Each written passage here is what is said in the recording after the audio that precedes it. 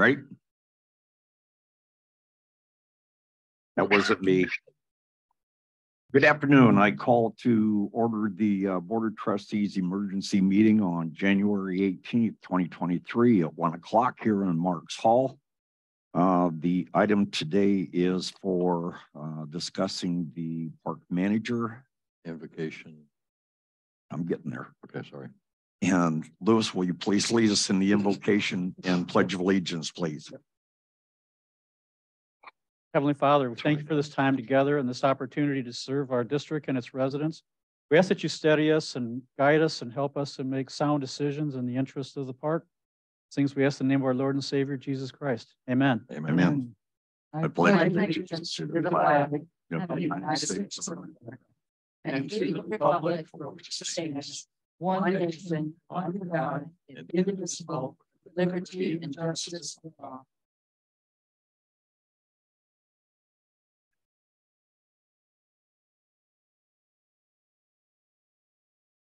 Okay, may I have the roll call, please? Sure. Mary Chandler. Here. Lori Dalton. Here. Kathy Gregory. Here. Todd Lombardi. Present.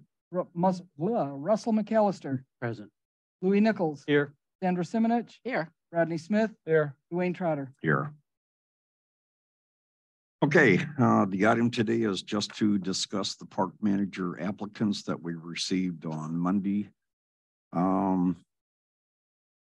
We received 4, in my opinion, very good applications or applicants. I thought they all did well in their interviews. But what we'd like to do today is go ahead and get everybody's opinion on what they thought of the individuals, or just start off and say who you would like to make as a selection, or if we don't want to make a selection, if we go back out and ask for additional applicants. So with that, Lewis, I'll start with you. Well, after listening and going back over my notes, I would be in favor of entering an offer to Chris Shoemaker, the 4th candidate. I thought his experience in administration was superior to everyone else's. His experience in specifically what we do was more than anybody else's. And I mean, I don't know what your format is here. Do you want to comment on every one, or just what I think is the? No, I think you pretty well covered it. Okay. Rock? Okay. I'm thinking towards Craig, the younger gentleman, and the reason behind that is, number one, he's inexperienced to a point in management. But I think that we can, with somebody like that we can mold him into what we want the park manager to do. With Chris, I think he already has his image set in concrete, and we wouldn't be able to do a whole lot of molding with Chris. Craig seems very ambitious, very knowledgeable. I mean, with his education background, he was on the dean's list and then the president's list in college, even though he got started later. I have a concern with Chris about if he doesn't like what we're doing and what's going on, we won't have him. He'll up and leave, because his record kind of shows that he's pretty quick to make up his mind. Because I am sure he has made a lot more money than what we were looking at paying him, that he would be right at the top of where we would have to offer him. Whereas with Craig, I think we could come down just because of his inexperience. I got the feeling just with Craig that he might be a better fit with our office personnel and our maintenance people and with everybody. He knew the park, and mainly because he'd been here, his mother owns in the park, which is a plus there. Chris doesn't know the park. So if it comes down to a selection, I would definitely be in favor of Craig. Okay, thank you. Russell? All 4 candidates had different qualities from my pros and cons that I see. But the main thing about one particular candidate is we went out to the Florida special districts to find a district manager, which qualified for us in our park. Sometimes molding people becomes a problem because they don't understand what they're being molded to. I'm running my own businesses and stuff. I see somebody who actually already has experience coming in and putting their experience to work for all of us, whether it be a month, a day, or a year. This process of hiring people nowadays is a normal activity. So we choose the one that can push us forward, help us, motivate us, and actually apply their knowledge to what we have here. Going backwards sometimes takes a lot longer to get going forward. So the Craig Shoemaker would be Chris. It's Chris. Chris. Or Sorry. Craig Banner. Now that everybody's correcting me. I love all of you. You're like my moms. I didn't. It's a first. I think Chris Shoemaker is a person of interest, definitely. If he was to come into my business and wanted a job and I had a place for him, I'd probably put him in there. Whether he was with me for a year, 2 years or something, I could suck all the life out of him for his knowledge. So, and that's what it's all about, is not us going backwards by teaching or training somebody or hoping that they'll work with all our employees. It's somebody that understands what we already have and is familiar with the laws, the different things that it takes to operate a park. So Chris would be my choice for this if we were making a decision right now. Okay. Lori? And my support is in Chris. I think he brings a lot of experience that we need. And the length of time that he might be here didn't concern me as much when I understood why he didn't renew with the company he was at and why he didn't renew. So I don't think longevity there is a big concern. It's still a possibility. But I agree with Russell. Tap that while we have access to it. Okay. Mary? Okay. I'm going to try not to be too lengthy here. I've gone through this several times with my pros and cons and what we're looking for. And I'll just come right out and say if we're going to make an offer today of anybody, I'm going to recommend that it be Chris. I do agree with that. I do agree his experience will be good. I said this yesterday when he was here, we don't know what we don't know. And so bringing somebody in that has never done anything even similar to that means all we're going to teach that person is what we know, and we're not going to get that experience that exists. I do have some concerns about him,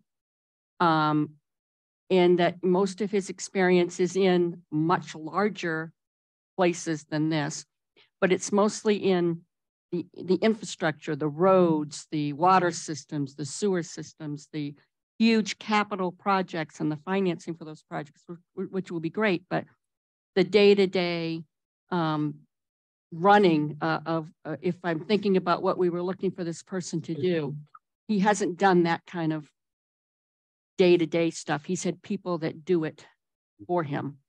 So I am concerned about that, but I don't know as a group that we are really still solid on what we even want this person to do. And there's some of let him come in, let him see, let him decide what he wants things to look and feel like. But we all talked about the needs to get things off our plates and to come into an environment where neighbors weren't going up against neighbors and residents up against residents. And so we had a position to do that for us. But we've not, I still think we've got some work to do before anybody starts day one to make sure we set that person up with the best possible success by being clear as to what that person's going to do and we are no longer going to do. And I don't think we're there yet. So I am concerned about that. But he's a good candidate. It's exciting to have some good candidates to talk about. But as of those, I think Chris kind of rises to the top. I have to agree with that. Okay, thank you. Todd? I agree completely with Mary.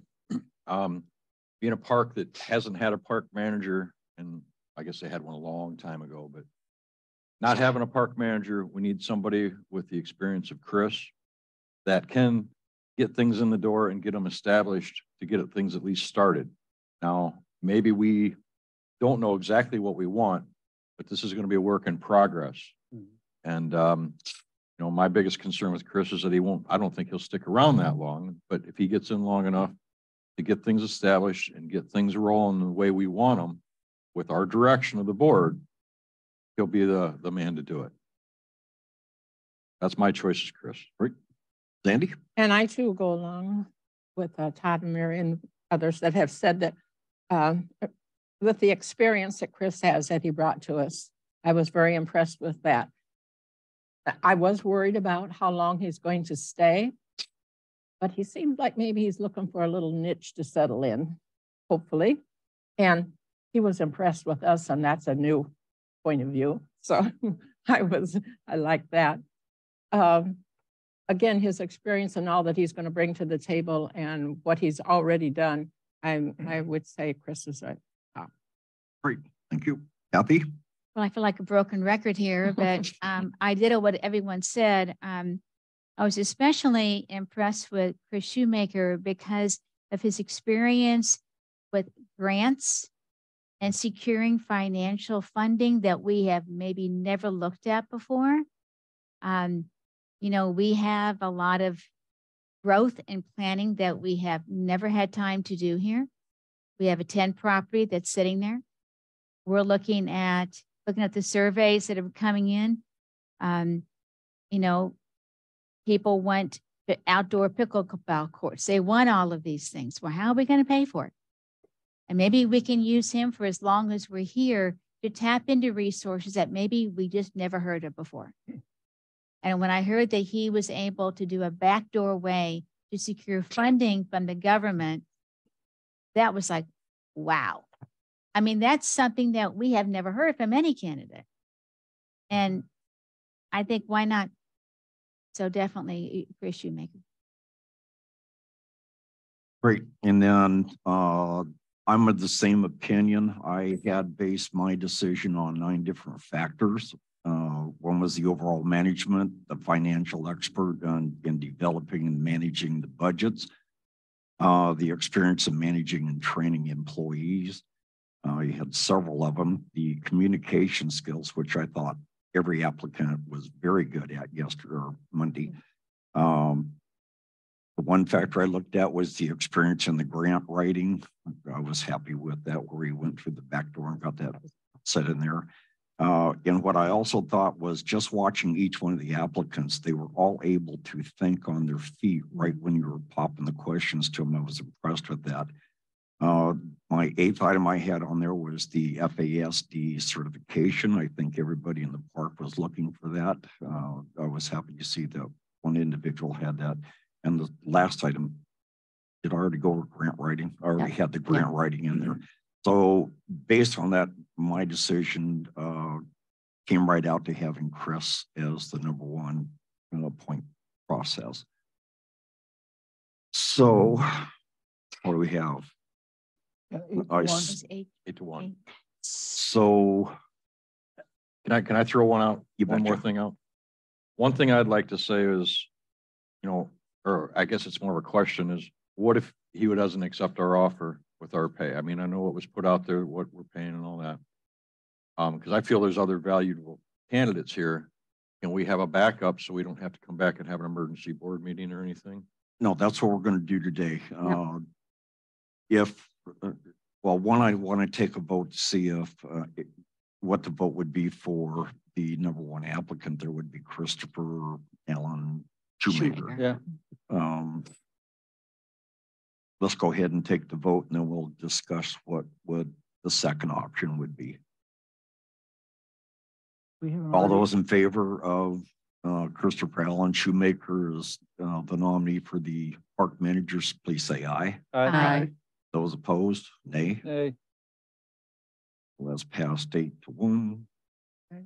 And then if he, well, one, we're going to have to go back and write the acceptance letter or the Offer employment letter with addressing the salary. I base the advertisement on 80,000 to That was 100,000. the range. Yeah. And basically I've been putting in there for 82,500 to start with the health insurance and 40 hours a week. I can tell you he makes over $100,000 right now. He does, Yes, but that's not what we're going to offer. I know that. I don't I know wanna that. offer I know him that. You know, and you had mentioned, you know, the budgets and stuff. Yes, I didn't see him being able to take a whole lot off my plate. He has not been into the nitty gritty. He's got finance managers and everybody that does that for him, and he presents it. So I don't know. He doesn't have QuickBooks knowledge. He's going to have, you know, so when I looked at what we would probably have him do and what he could take off my plate, the only thing I could see when I kind of looked at that he could take off my plate would be the property management, knowing all of our buildings and making sure they're adequately insured, making sure they're valued properly, make sure we know what the contents are and we know the value of the contents and the insurance on the contents. That would be something that I would love to pass on to somebody at that level to do. And anything we need for financing for projects, he would work with the RFPs for that and the bidding for that. And you know, we all kind of pick at that when we're doing it. But as far as the doing all the reporting to the tax collector and doing all of the balancing of the books, making sure things are posted to the right accounts, working with the auditor for accrual-based accounting, I didn't see him being able to do any of that. So for that reason, I'm with you on what we're going to really have him do. I think, I don't think we should offer him more than 82 to 85, no more than that, no more than that. Right. no more than that. So we're going to offer him for what we feel he's What- worth yes. to us. And Lewis wants. Lewis? Well, two things I want to comment on. One, he's also going to ease your pain at budgeting time. I believe that. How? I hope he's said clearly that he's put budgets together. He has taken information from people and rolled it up and spit it out. He has not physically calculated numbers. That's the way I gathered that also. Yeah, he had finance directors and people that did that for him and gave it to him to roll up. I think, he- okay, all right. That's my understanding when I, And then you're seconded by other people, so. Yeah. My other comment is, I think offering him at the lower end of our advertising is a waste of time. So do I. I agree. I think I don't know that you have to offer him the top dollar, but I don't think you want to send him a Should be thing that mid-range. that indicates we think you're no more experienced than the other people, because he is. And, Right. and I think what he can bring that maybe we've never thought of before is exactly what he's done before. He can look at planning, Yeah. fiscal planning for this Exactly. district, which has never been done because we don't have time to do it. No. no, And isn't that what the park manager is supposed to be doing? Mhm. Yeah.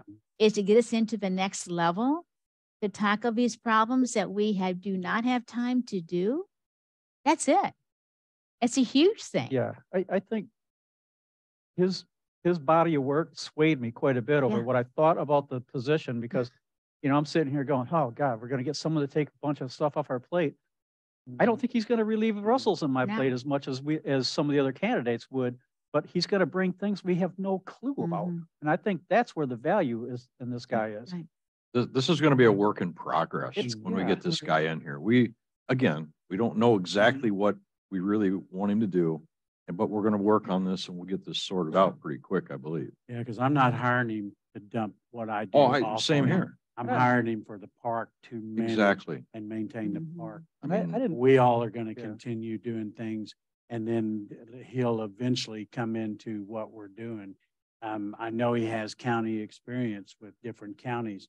So he's already going to have that knowledge. Yeah. So if I need that knowledge, I don't have to call somebody else. I won't say who, but I don't have to call somebody else because I can say, would you call so-and-so?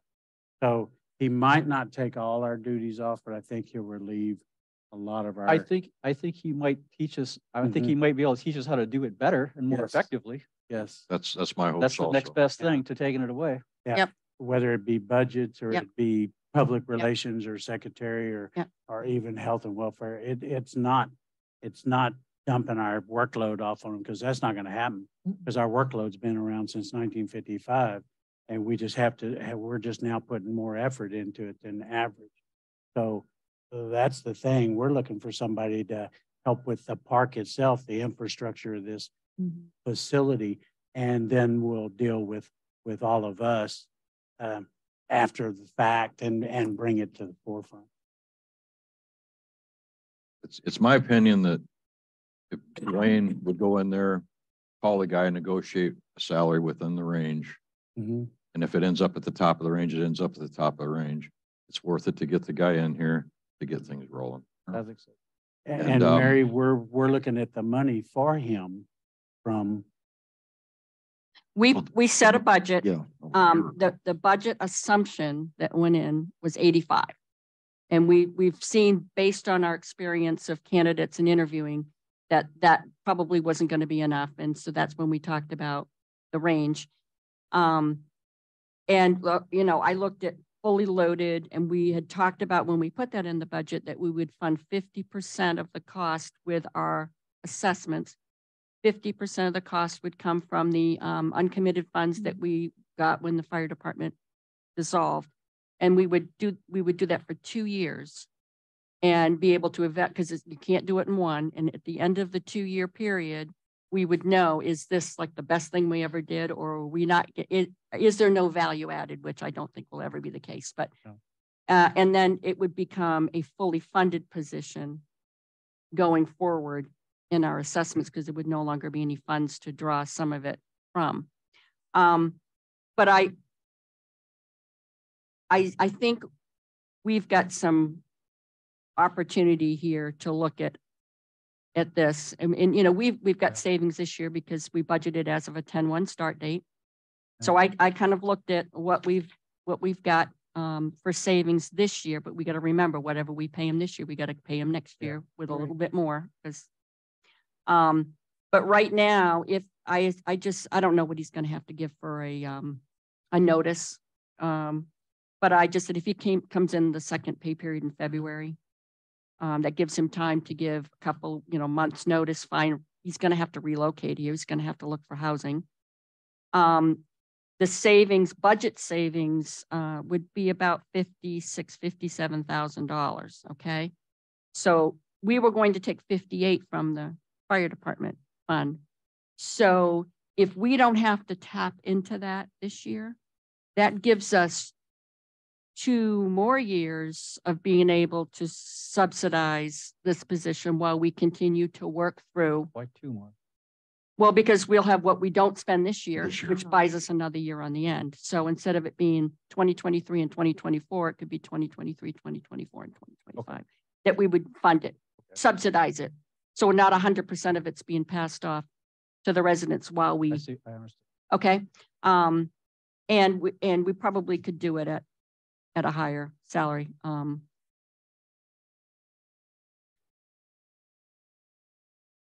So it's like, we just need to decide what we would give Dwayne the authority to go out and offer as an initial offer. Well, It is nice to know we have that money. We've already set all that up, and now we're just down to the It's, my same old spiel, just because you have it doesn't mean you have to spend it. Correct. Okay. All right. But we have a candidate here that we think will add value. And in order to be competitive and get this candidate, it looks like this is where we're going to have to be. So the fact that we can absorb it in our current structure without looking to get it somewhere else for the next couple of years, we should do it, is my recommendation. If we were going to have to find it somewhere because we didn't have it, that would be a whole different story. And as much as I'd like to throw this back into the general fund, I don't think that's the right answer long-term for the district. The right answer long-term is to get somebody that we think is going to be able to turn us around. My question to the board is, do you want a 1-year commitment, 2-year commitment, 3-year commitment? I would ask for a 2-year contract. I was going to but- say 2 years. Do you want a But negotiate probationary what we period can. in there of 90 to 120 days? Yes. All of the vacations are paid. And that's what we already Yep. do our staff. Yep. The hours, 8 to 4:30, or Salary, he Something works as different, much, yeah, he works salary. when he's needed. Exactly. There's no hourly. Yep, it's hourly. We need him, we need him. then the health benefits. He gets 100% medical and 100%. dental, just like everybody else. That's worth a lot. And if Um, he doesn't need it, that'd be better for us. Absolutely. And the start date, if I remember his resume, it looked like he did not accept the last offer from, wasn't Gateway, Sun Lake. Mhm. Sun Lake- Lake, so he's not under So I contract don't with think them. he's under contract. Okay, So we want to look at what's the next pay period, February 6th. yeah, something like that. And that'll give him time to relocate, which he said he would do. Um, Not very much. If he I had said he used- was available immediately, very is much there a time, reason is why it? we can't That's what I was start gonna him in ask. a pay period? Yeah. Well, Sorry. for just the payroll purposes, I'd like to keep it on even swing. but we're gonna, I- we're gonna have to do, the verification. Yeah.